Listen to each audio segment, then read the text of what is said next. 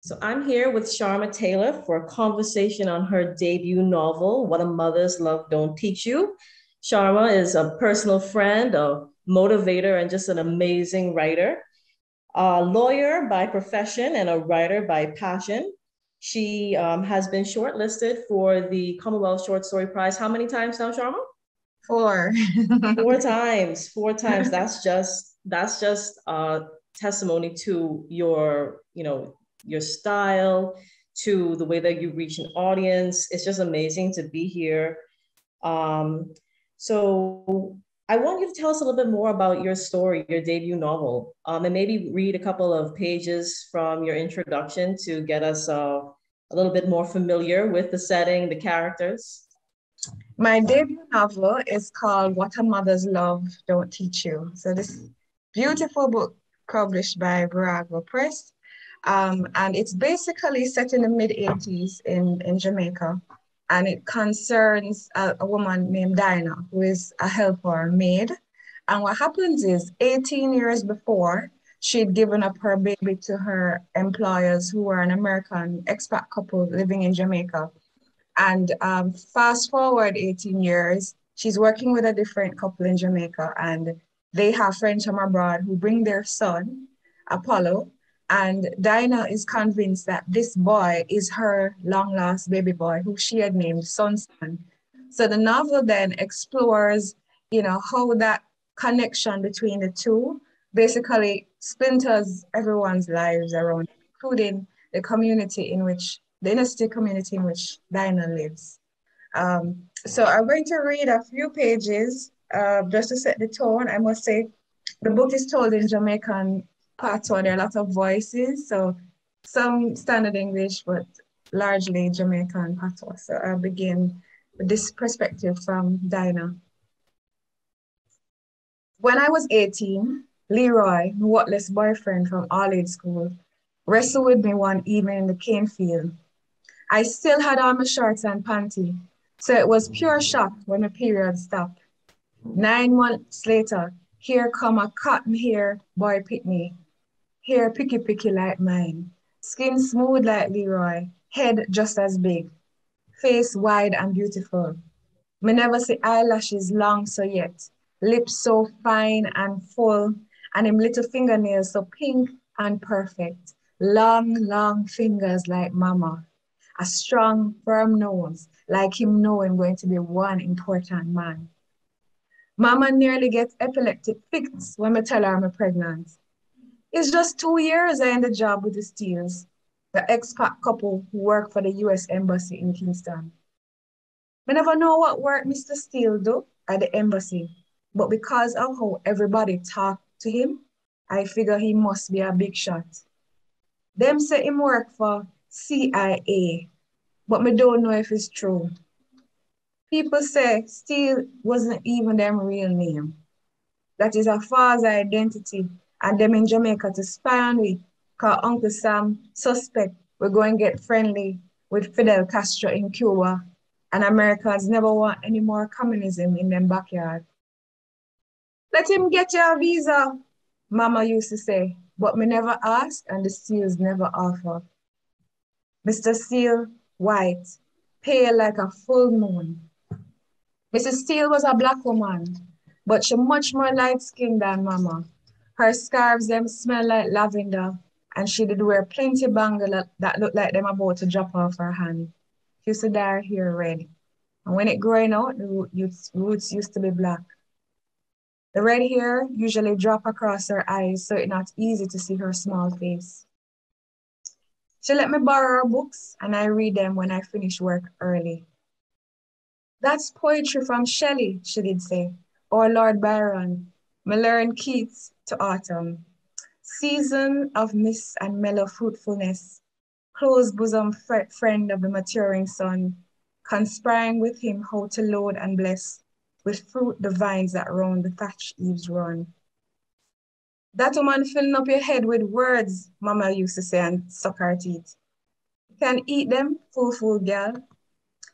The picture Mrs. Steele in a white apron, serving some plump and juicy words on a plate, and me laugh. Some evenings, Mrs. Steele tell me about the years them did live in Africa. Their postings in places I never hear about yet, but she show me on a map. She teach literature at universities there, she said, and I watched her eyes turn glass like she was in a trance. Such beautiful people, she said, sweet little babies. And then she would get quiet. The Steeles never have any children, although me used to hear Mrs. Steele telling her friends whenever them come over to the house with them pitney how much she did want a baby of her own. Me surprised when they say they having what Mrs. Steele call a baby shower for me. Party did dead.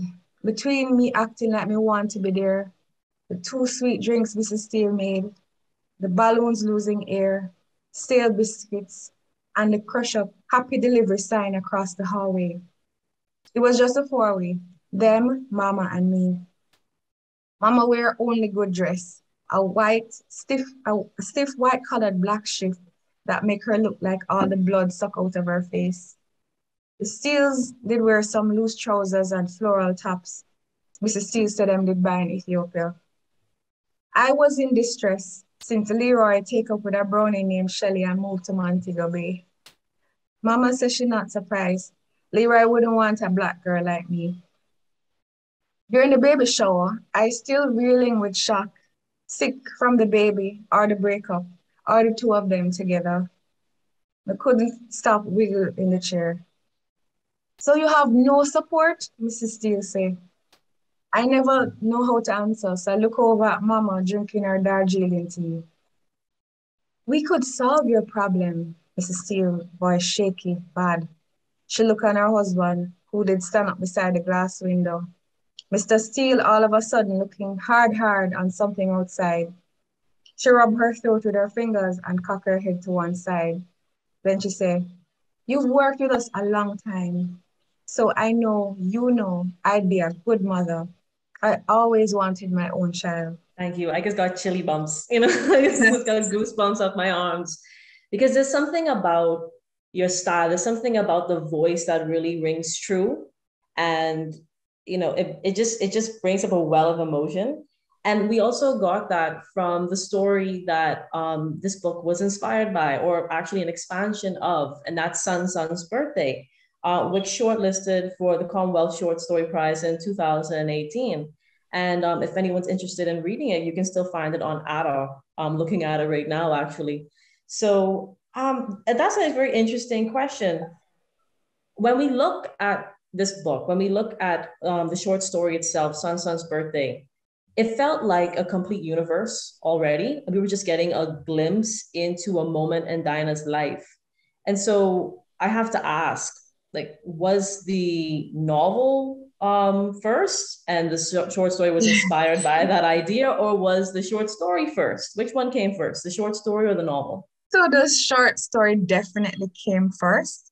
At the time, I was living in Barbados. I'm Jamaican, but partly Bajan at heart. So I was living and working in Barbados and taking a course at the University of the West Indies, Cavell campus. And course was open to the public, conducted by Professor Jane Bryce, who's a brilliant writer. And this story was submitted as part of that course requirement. So had to submit a story, and I did.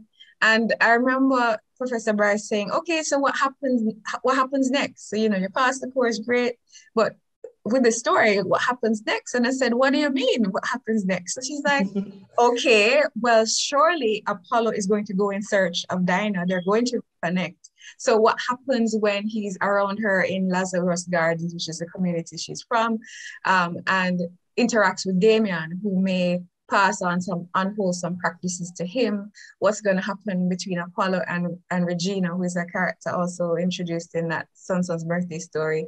And, how is Apollo changed, if at all? And she's asking me some questions that I said, well, I hadn't actually thought about that, but okay, I will try and expand it. But she also told me about the Commonwealth Short Story Prize. So she encouraged me to enter. And so I did. And I did because I was thinking, okay, well, we'll see how it does. I can maybe get some feedback to strengthen it. And I was pleasantly surprised to have it shortlisted for the 2018 competition. And from there was also Bocas Lit Fest had prizes for emerging writers, Johnson and Amoya Chang. And I won that. And that helped me to craft it, because part of that prize, you had to propose the structure for the novel. And part of the prize involved a course at Arvon in the UK. So doing that course and that workshop really, so, you know, I have to credit definitely Commonwealth writers, definitely Professor Bryce and Bocas and Arvon, because together, collectively, they forced me to think about how to expand it into something that, you know, really could take it to the next level. And that's what's important for emerging writers, isn't it? Getting your work out there. Sometimes we hold our narratives close to heart. Once it's on paper, we're like, well, this is mine now, or insofar as, oh, this is from my people. But, you know, taking a chance, putting it out there, taking advantage of opportunities like the Short Story Prize with the Commonwealth Foundation really does just expand your world. And it leads you places you never thought you'd be. Because I do believe you said that you were primarily a short story writer, that you weren't actually thinking about being a novelist. So tell me more about that journey, that transition. And I know your journey is the same. You're being too modest. You have won the Caribbean Prize for the Commonwealth Short Story Prize, and that led to your Audible, Sunday Times Audible shortlisting and stuff like that. So our journeys are kind of mirrored, right? Because you're now working on your novel. So I never thought of myself as a novelist before this novel. And I think, you know, it's a funny thing that you never know what you are until you do the thing. You know, write a novel, you become a novelist, and you never really think about it until you've written it. And I think for every entrant in the Commonwealth Short Story Prize, that's why it's so important, because it allows you to start, you know, you can start small, start with, you know, the nucleus or something, and getting that confidence boost of being shortlisted may then help to say, okay, you know, even non-listed, you know, being non-listed is also an achievement. So gives you that kind of validation to say, hey, I have something here, maybe I can develop it, you know. And so I think that's very important. You know, it's the only competition of its kind like this, you know, international, free to enter, and definitely something that offers writers an amazing platform. So when you were in this course and you were coming up with the idea for Sun's Birthday, which would eventually become this novel, what really inspired the story in the first place? What inspired this world? That's a good question. And it's a hard question because when I'm writing, I'm not consciously thinking about, hey, what gave rise to this? I know I was in the kitchen in my apartment in Barbados at the time, and then just hearing Dinah's lines, her opening lines, you know, because the beginning of that story starts with her waking up feeling like she's underwater and sort of expanding that. And I am just as surprised as the reader in terms of everything I'm writing, how it ends up, because I am also going through the journey of discovery. I'm not a planner. I have what they call a pantser in terms of my writing. I describe by the seat of my pants.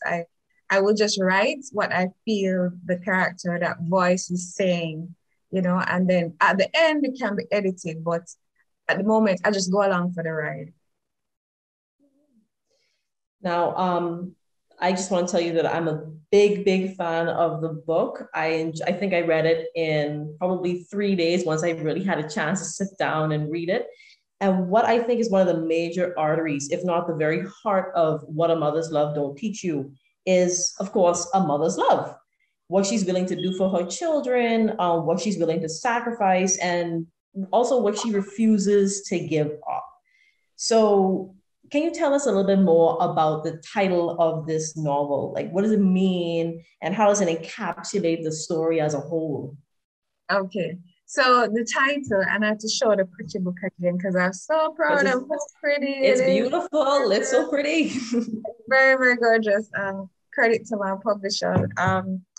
So that line is actually a line of dialogue, from a line of dialogue between Dinah. Dinah says it to Apollo in a conversation, and pretty much, you know, the essence of what she's saying to him is, you know, she's really wanting him to be a good man, and throughout the novel, she's trying to impart certain wisdom, pieces of wisdom to him about how he should be, and, you know, how to be basically a decent human being, to care about others and to not always put yourself first. But there's a point at which she recognizes, as a mother, I can only go so far. There's some things that my love is not enough to do. And basically, you as a man, you're gonna have to make that decision about the kind of human being you want to be. That's in your hands, not mine. And so that's the heart of what the title is, that there's some things I can't teach you, I can't, you're gonna have to decide for yourself. Mhm. And this story is just as much about manhood as it is about a mother's love. So, do you think there's a connection between the two, especially considering, our region, the Caribbean region? Do you think there's a connection between manhood and motherhood? Yes, so we know that in the Caribbean region, it's mainly matriarchal society, a lot of households headed by single moms, and it's something that sociologists have studied over years, the fact that, the missing father figure in Caribbean homes who may have multiple families, in fact, but visiting relationship because they don't live in any one household. So the issue is, I guess for me, it kind of, in a way, mirrored my own family. I grew up with my mom and my older brother in Jamaica, and my dad lived in England. And, for me, it's seeing the bond between my mother and my brother, that strong bond, is something I think inspired this, because they're definitely very, very tight.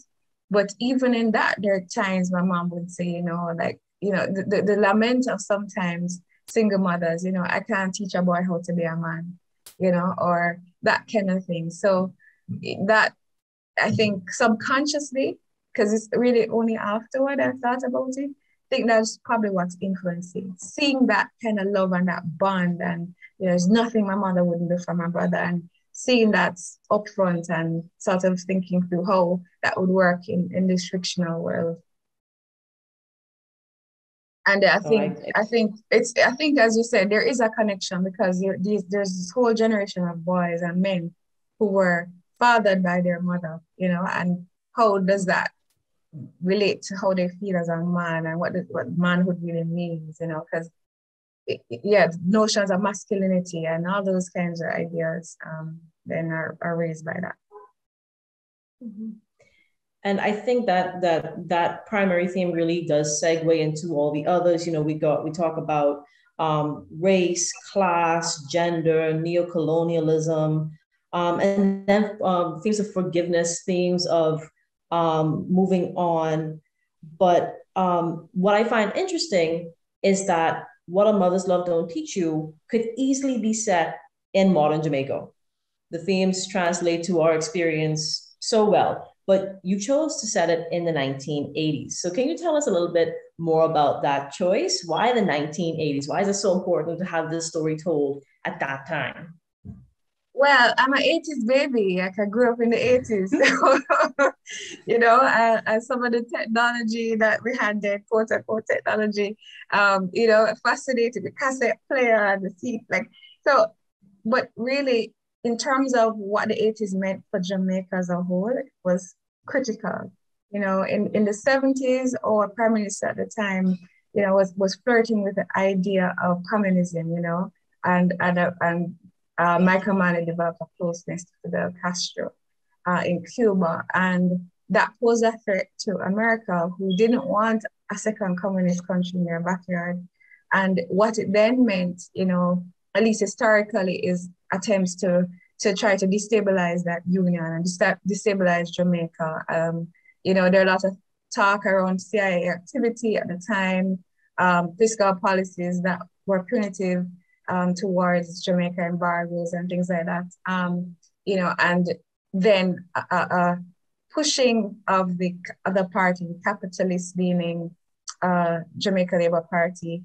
And so in the 80s, you sort of saw the aftermath of that struggle, because the party that leaned more towards America won elections, and, sort of a country had gone through that kind of struggle, that kind of tug. And thinking on it now, it's the same sort of tug that Apollo goes through when Dinah tries to claim him as her son, and then the mother that he always knew, African American, Celeste, tugs on the other side. And So I think for me, sort of setting that family struggle of two women and this boy, there's a larger struggle of a nation trying, caught between these ideas of communism and capitalism and how, attempts to lean them towards the American side had far-reaching implications for their day-to-day lives. So that fascinated me. Mm-hmm. Now I'm gonna throw something out here because you just made me think about this idea of two women fighting over a child, and that's that's a biblical reference right there. I mean, it's actually in the first couple of pages. Um, when you were writing the story, were you considering that? Was that in your head? With this story of Solomon and the two mothers fighting over the child? I noticed that in your work there are a lot of religious undertones, but Yes. they just string so well into the human experience. So, can you tell us a little bit more about those influences in your novel? Yeah, I think, wherever you stand on religion, most people can agree the Bible is a very significant book. And some of the stories there are so rich, that open with the story of King Solomon having to decide the matter of whose child is this among two women. So I don't think I do it consciously. Like a lot of my writing, Alexia, it's like afterwards, I'm like, oh, I don't just try to say, okay, I'm writing to this theme, I'm writing to this sort of I'm a product of all the experiences I've had and all the things I've read and all the things that I've lived up to now, and they inevitably find their way into the work. And that quote that's put at the beginning of the book actually about that story of King Solomon and that thing that came after. It wasn't until after it's like, oh, we who put that at the front. I wasn't conscious of it. No, but what I love is that without giving too much away, don't want to spoil, but Apollo is given that right. Apollo is given that agency to make a decision. And I Yes. love that we've been given a young man the power to choose. And I think that's another interesting thing about this book. There's some head hopping, but I love the different characters, the different voices that you have narrating this experience. I think it's one of the most engrossing elements about What a Mother's Love Don't Teach You. I think that Yeah. each character like represents an integral part of Jamaica, whether or not they're permanent residents or temporary residents. But I know it must have been very difficult for you to choose whose stories to tell. So how did you choose whose stories to tell, which characters to focus the light on? Okay, well, yeah, there's a lot of head switching in this novel. Because I'm really in voice. Like I love writing different voices. That's one of the things I enjoy most. And so some chapters are from Dinah's perspective, some her mother, his mama, Celeste, Apollo's mother, Apollo himself, and also there's even like a second person chapter in there, where the reader becomes a character, like you observe this thing. I think for me, again, for me, writing is playful, it's experimentation, it's not, at least the first draft, not this serious stuff. So I kind of said to myself, okay, what can keep it interesting for me? What can I play with in this writing? Because if I'm bored in writing, the reader is going to be bored in reading it. And so that influenced the choice of using different voices because I just love voice. And I also think that there's the danger of seeing things through just one lens all the time because different characters will have different perspectives on the same incident, People tell you, four people watch a car accident, ask them what happened, they're going to give you four different stories. Some will even say different colors of the cars involved. So it's, for me, seeing the story from different perspectives, through different eyes, adds a richness of the different shades of truth, as each person experiences it. So to give a richness to the events themselves. So I think that's why. Speaking about your characters, I mean, sometimes a writer will have their favorite characters. So, are there any characters that you hold near and dear to your heart? Were there any characters whose stories were just really easy to tell? Or maybe some characters were a little bit difficult to portray? Like, which characters did you really enjoy writing? I think clearly Apollo was the most difficult to write. It was harder to relate to him. And so his sections were always more difficult for me. Dinah came more easily, Mama came more easily. Um, and it's hard because I don't have a favorite. It's like saying to a parent who's your favorite child. I really don't. But there's some that were a little bit more fun to write. So there's the Eradan, who's the villain in the story called British. Um, some things in his thing were a lot of fun to write. I had to actually chop some of it, it was a little too much. But I mean, he's a horrible character, horrible, but there's still something about him that, his conviction that he's doing the right thing for the citizens of Lazarus Gardens and his own pain and his own motherlessness, in a way can endear him in some way. So I think British was the most fun to write. You mentioned the word motherlessness. And when you're reading the novel, you realize that so many characters are motherless. Again, without giving away too much, we have Dinah. Her mother is alive, but she's not necessarily present. Celeste, her mother is alive, but again, not necessarily present. And then you have characters like Damien, Regina, who no longer have their mothers. So what do you think is the effect or the influence of that motherlessness on these characters, on the lived experience, not only in Jamaica, but in the region? Mm-hmm. Well, I mean, it's true that mothers are nurturers. And when you remove that from a child in the formative years, it can't help but have a impact in how you see the world. I mean, for me, I always had my mom. She was around all the time, still around, thank God. But like that rock, that pivotal figure in my life and in my brother's life. And I guess as a writer, you would want to think about the what if, how would it be if that wasn't the experience, how would the loss of a mother affect how these characters relate? So for some of them, in the case of, let's say, Damien and Regina, it causes them to be drawn to Dinah as a substitute mother figure. It also, in Celeste's case, although she resents her mother, she in a way becomes her mother in terms of trying to control Apollo. So, there are ways in which we try to seek out other mothers, or we try to mother others, or we end up copying the mother behavior that pushes us away or alienates us from our mothers in the first place. So different dynamics, which play out in the story through different characters. And we kind of see that also happen in regards to fathers as well, don't we? We find Yes. that a lot of the characters are also drawn to father figures. And Yes. unfortunately, one of those father figures is British. Yes, yes. So I guess it's along those same lines, right? We're trying to fill in that gap. We know that there is something missing, and we're trying to find it there. Yes, exactly.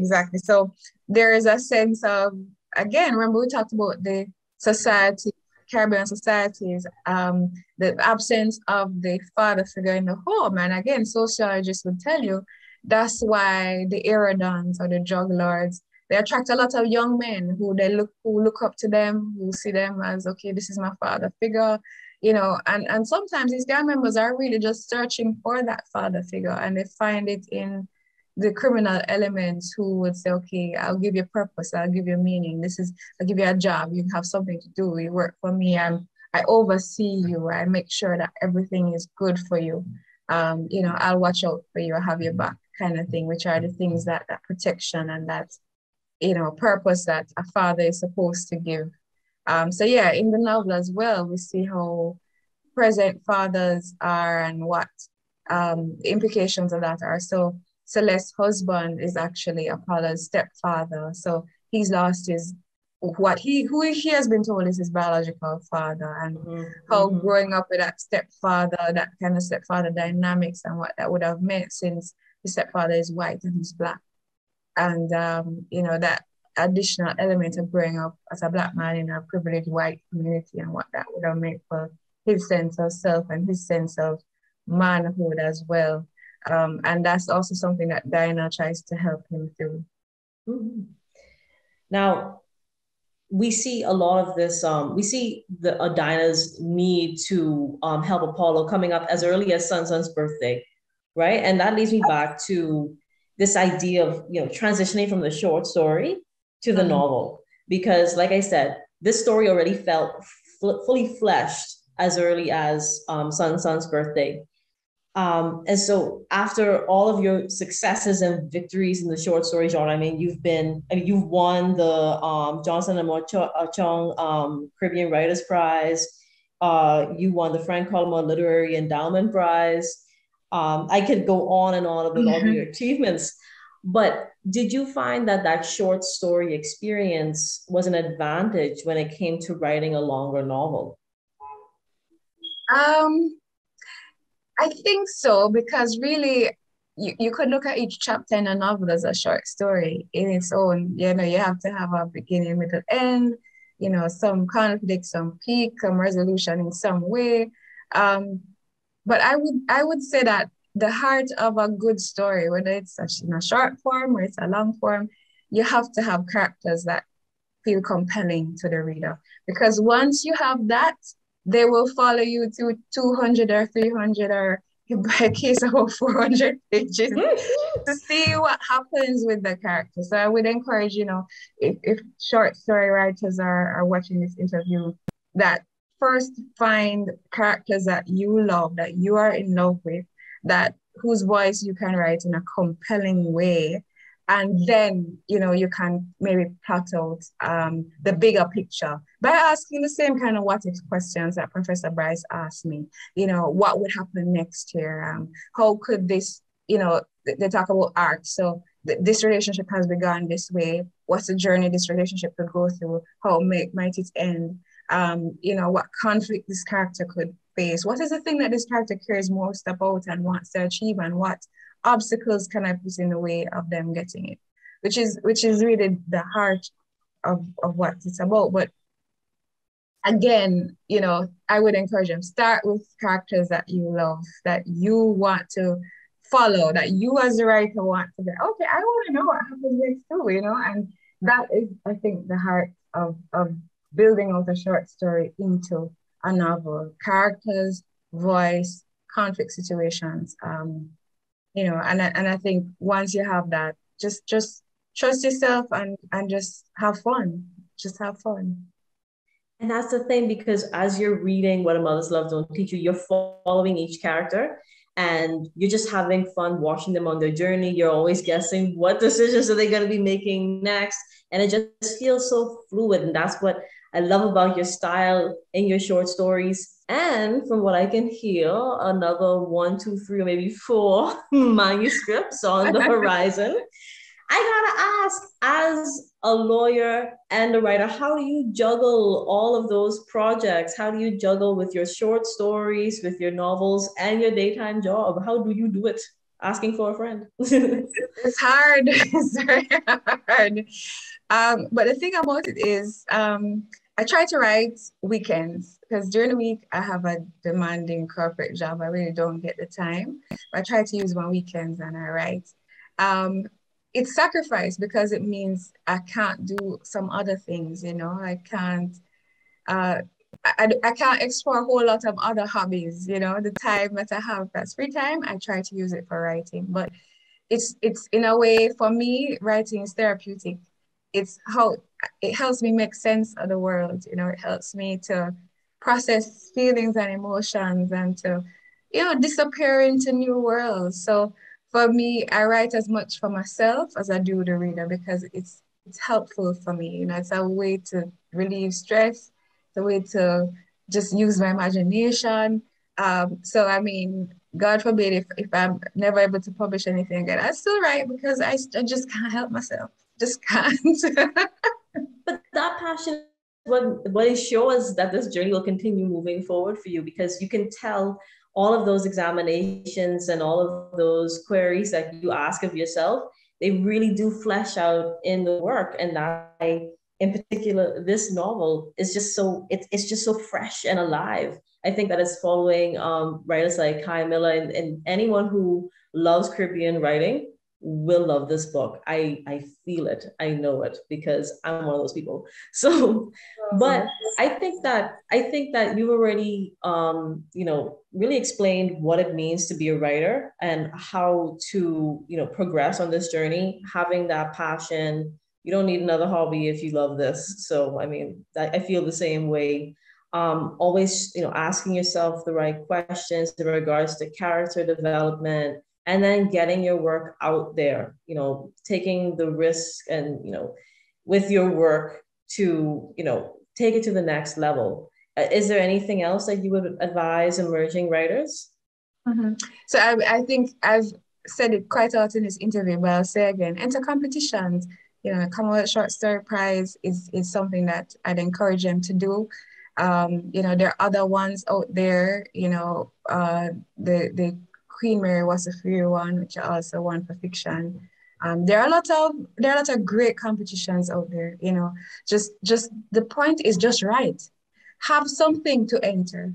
Don't be daunted by, is it going to be good enough? Because I think there's a paralysis sometimes when, writers tend to feel it has to be perfect. And, if it's not perfect, oh, I can't enter.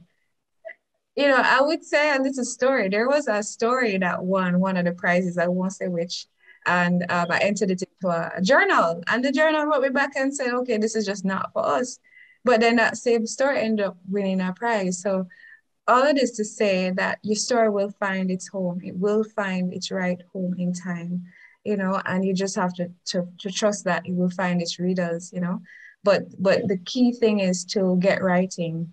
It's something that we should try to do regularly. It's a muscle that you have to build. You have to keep working at it and don't expect perfection. I write quickly. As you know, Alexia, like I could just bang out something in my I'm so jealous. but that thing is still very rough. Ask my editor. We spend then the next several months building it into something that is readable, that is strong. So I think everybody will have a different style, but the key thing is to just write. Just write. Thank you so much, madam, for sharing your just amazing journey with us and having me here to ride along with you.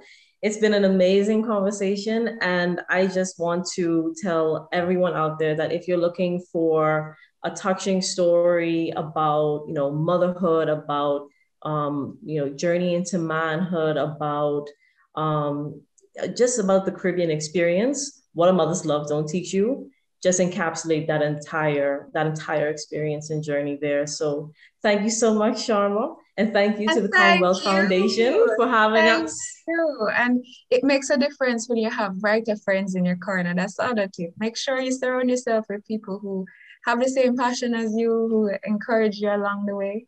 Because the journey can sometimes feel solitary, but when you have good writer friends who have your back and who will give you feedback, as Alexia does for me, that makes a world of difference.